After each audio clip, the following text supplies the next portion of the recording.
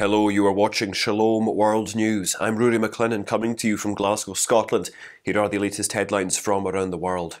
Pope Francis published a rescript related to his motu proprio Traditionis custodes and clarified that bishops must obtain authorization from the Holy See before granting permission for parish churches to be used for Eucharistic celebrations according to the pre-conciliar rite, and before allowing priests ordained after July the 16th in 2021 to use the 1962 Roman Missal. This follows a meeting on Monday with Cardinal Arthur Roach, head of the Dicastery for Divine Worship and the Discipline of the Sacraments. Traditionis custodes severely restricted the celebration of the traditional Latin Mass by priests around the world, except in a few congregations that have been allowed to use the 1962 Missal.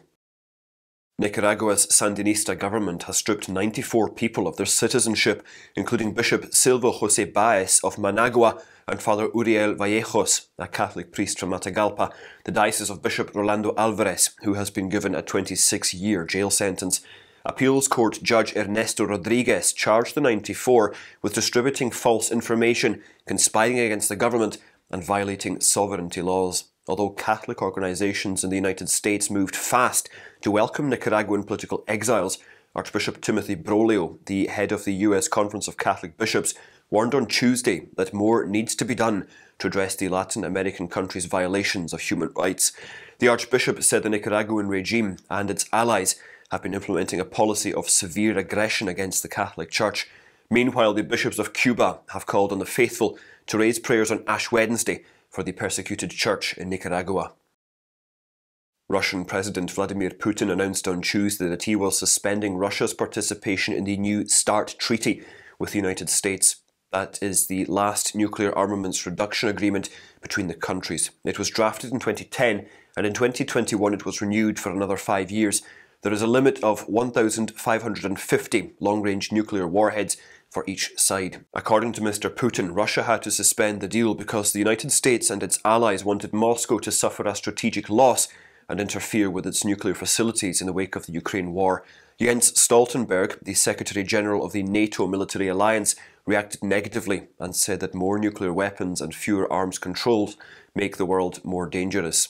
Mr. Putin blamed the West for the war by allegedly supporting tanks in eastern Ukraine, where many Russians live. Earlier, in Ukraine's capital Kyiv, President Joe Biden accused Russia of invading a sovereign nation to start the biggest armed confrontation in Europe since the Second World War.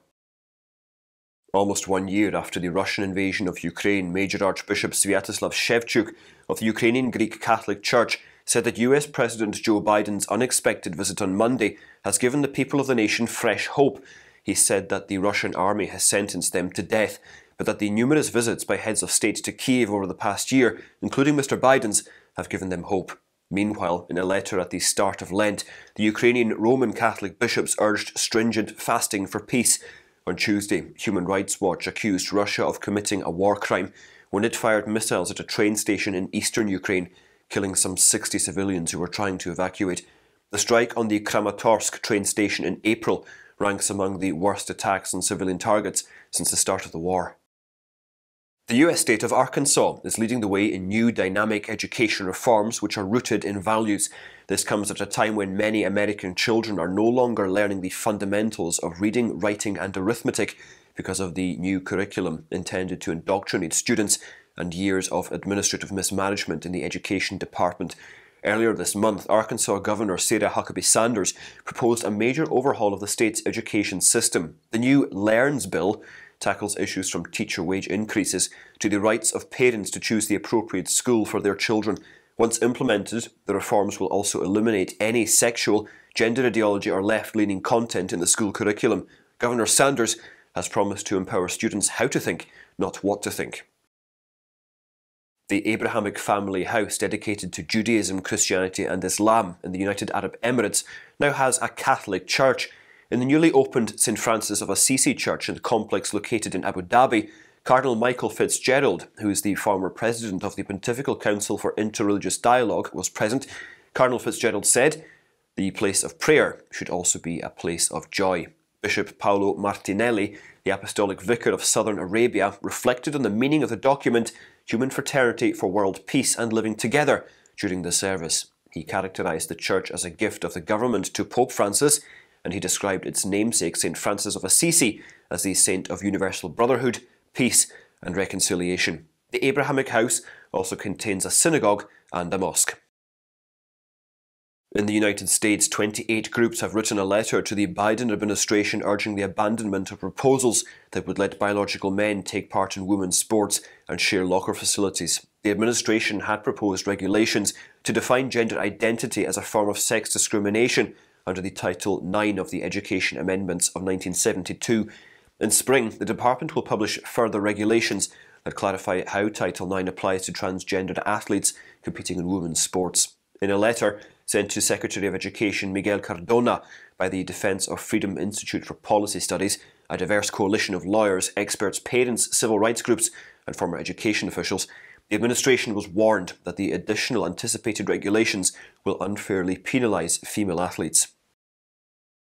The Archdiocese of Turin in the north of Italy is releasing videos and podcasts based on one of Christendom's most treasured relics, the Shroud of Turin, which is claimed to have been wrapped around the body of Christ for his burial. Archbishop Roberto Repole of Turin said this is part of a project to experience faith, science and devotion linked to the Shroud. The episodes can be watched on various platforms and the website of the Archdiocese. The 53-square-foot rectangular linen cloth is revered by millions of Christians as the genuine burial cloth of Jesus Christ. It has been venerated in Turin Cathedral for centuries. Cardinal Peter Ebere Okpaleke implored Nigerians to seek both the kingdom of God and the political kingdom ahead of the general elections in the country on February the 25th. In his Lenten message, the prelate said it was a do-or-die situation as the nation was on the brink. He underscored the need for the electorate in the Western African country to decide wisely as they cast their votes, and highlighted qualities that need to be considered. Vision, competence, character, credibility and track record were among his criteria. The Cardinal warned that a wrong decision would spell doom for citizens. A Catholic liberal arts university in Northern Virginia is getting ready to eliminate 10 conventional majors and programs due to a lack of opportunity for expansion. The subjects include theology, religious studies and economics. The move by Marymount University shocked the school and received strong criticism from both students and alumni. President of the student government, Ashley Trejo Mejia, wrote in a letter that cutting elements of the School of Humanities, as well as math and art programs, would be damaging to the variety of the student community. The student leader said that eliminating programs would change the principles and the character the university was founded on. US Attorney General Merrick Garland and FBI Director Christopher Wray were the recipients of a 7-page letter of concern from the Attorney Generals of several US states. Missouri Attorney General Andrew Bailey and 19 other Attorney Generals joined Catholic bishops protesting religious profiling in a leaked Federal Bureau of Investigation memo. In the letter, they condemned the FBI's now withdrawn internal memo that identified traditionalist Catholics as potential racially or ethnically motivated extremists. The memo said that among those beliefs which distinguish some from others was a preference for the traditional Latin Mass, pre-Vatican II teachings, and adherence to traditional Catholic teachings on sex and marriage. Investigative journalism group Undercover DC published the memo from January the 23rd last week. The number of civilians killed by Myanmar's military regime topped 3,000 on February the 17th. That is according to the Assistance Association for Political Prisoners, who have been keeping track of the number of killings and arrests since the army seized power on the 1st of February in 2021. A religious sister named Sate was killed in Sagaing's central region, and she is the most recent victim that the outfit has been able to identify.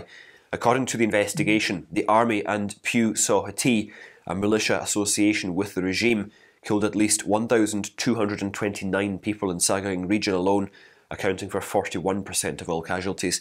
The United Nations estimates that at least 39,000 homes have been set on fire in the last 2 years. Ever since the military seized power, government troops have intensified their counter-offensive against separatist fighters in several states. Finally, the Marathon Revival service in Kentucky's Asbury University will come to an end on Thursday after 2 weeks of non-stop prayer and worship involving students. Since the 8th of February, the institution has been holding the uninterrupted service on its campus. Campus President Kevin Brown has issued new guidelines stating that public worship will henceforth take place in other churches in central Kentucky. Up until Thursday, which is the National Collegiate Day of Prayer, the campus will offer services in the evening for college and high school students, Mr Brown cited the lack of facilities to accommodate the visitors that come to Wilmore as the reason for the decision to wind up the service, which went viral on social media. And those are your latest headlines. Do join us again tomorrow for more, and do remember, you can always visit swnews.org for more updates. Shalom.